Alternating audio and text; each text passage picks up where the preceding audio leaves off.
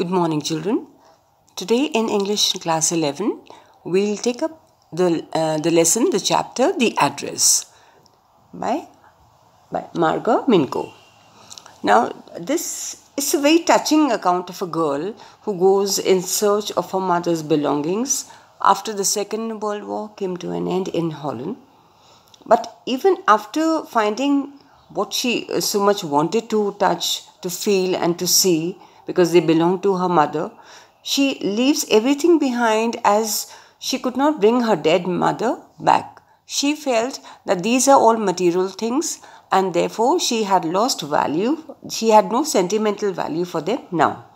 She decides to move on and live with only the memories of former times, the time that she has spent with her mother, the address that held so much importance till she visited. The address that was given to her by her mother, that was 46 Marconi Street, she had remembered it all along. All these years she remembered it. But now, after she visited the place, it lost its value. And the girl realized that it could get her nothing but pain. Therefore, she decided to move ahead in life. So that is what the address is about. This short story is a poignant account of a daughter who goes in search of her mother's belongings after the war in Holland. Poignant means very touching. One can say that arouses sadness. And so she went in search of her mother's belongings to this address of Mrs. Dorling, that was 46 Marconi Street. When she finds them, the objects evoke memories of her earlier life. Evoke means bring out. So she was reminded, she felt nostalgic when she saw the possessions of her mother. However, she decides to leave them all behind and resolves to move on. That is, when she saw these possessions which were once her mother's, now she did not have the same value for them because she had no sentiments for them, and therefore she felt that she has to move on in life. So this is also, one can say that the situation that happens in a situation, you can say, or conditions and lives of people, how they are affected due to war. Do you still know me? I asked. And that is, the narrator asked Mrs. Dorling. The woman looked at me searchingly. She had opened the door a chink. I came closer and stood on the step. The woman looked at me searchingly, that means she had not recognized her. So she opened the door a chink. Chink means very narrowly. She did not open the door wide enough for her to enter, but just looked at her and was trying to recognize her. I came closer and stood on the step. So she came a little closer so that the lady, Mrs. Dorling, could recognize her.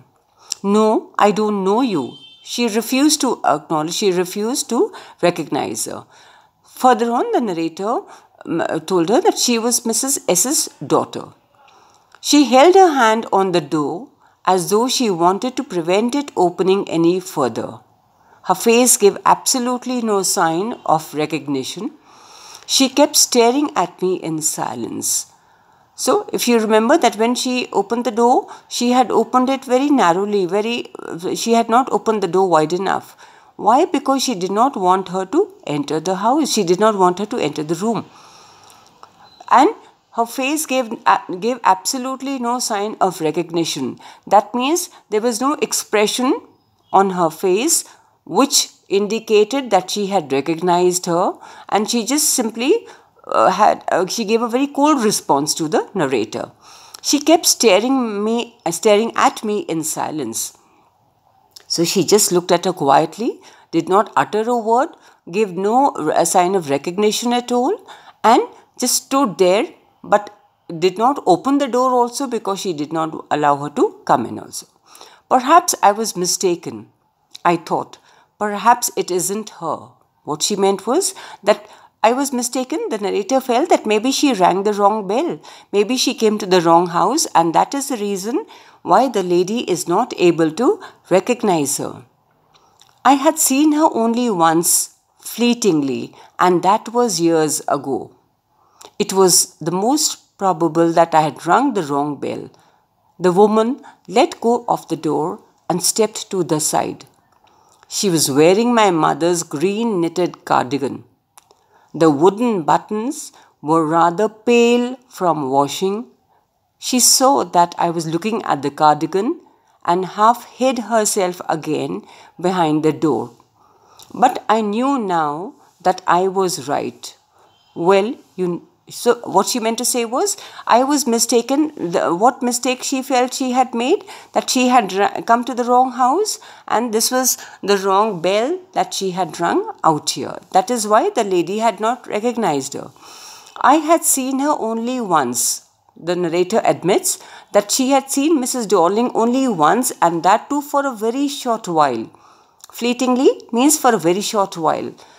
And that was years ago. So she's explaining that maybe she has made a mistake, that she came to the wrong house, and this is not the person, this is not the lady that she was looking for.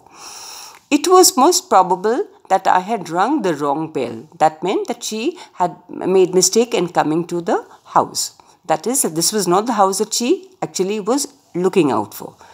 The woman let go of the door and stepped to the side. She still did not open the door. So please, that she did not welcome her at all. She was wearing my mother's green knitted cardigan. So while the narrator was contemplating that has she made a mistake in coming to this house, and is this Mrs. Dorling or not, but then the next moment when she saw, she was able to recognize immediately the green knitted cardigan. Cardigan is a sweater which has buttons in the front. So she was wearing, so she recognized the cardigan that lady was wearing. That was a green knitted cardigan, and that belonged to her mother. So the narrator was able to understand now that this is the cardigan that the lady was wearing belonged to her mother. The wooden buttons were rather pale from washing. Obviously, the sweater has been used, it has been washed over and over again. So the shine of the buttons has vanished. So even then, she saw that I was looking at the cardigan and half hid herself again behind the door. So now the lady had come to understand that the narrator has identified, she has recognized the cardigan of her mother, and therefore she is very sure that she is looking for Mrs. Dorling, and that is her. But I knew now that I was right. Right in the sense, in what way was she right? That meant that she was right, that she had come to the right house. This was 46 Marconi Street, the address that had been given to her by her mother. She had made no mistake whatsoever, and this was Mrs. Dorling, the lady she was looking for. And why she was looking for? Because all her mother's possessions had been kept at this address, that is 46 Marconi Street, and this was the house of Mrs. Dorling, who was an acquaintance of her mother, and this was a wartime. So that is why now, after years, the narrator has lost her mother, and it has been years now. The war came to an end, but now suddenly she had a desire to see, to feel, and to look at the possessions which used to belong to her mother once upon a time.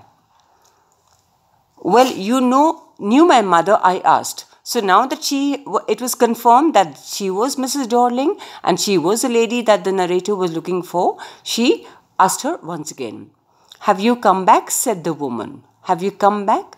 Which meant that she had presumed that the war had come to an end and for years nobody had arrived. So she thought that everybody has perished, that all of them got killed in the war. I thought that no one had come back. That means that the entire family had not survived. So she had never expected anybody to come back now. Only me. So the narrator said that she survived, and that is the reason why she had come here today. Thank you.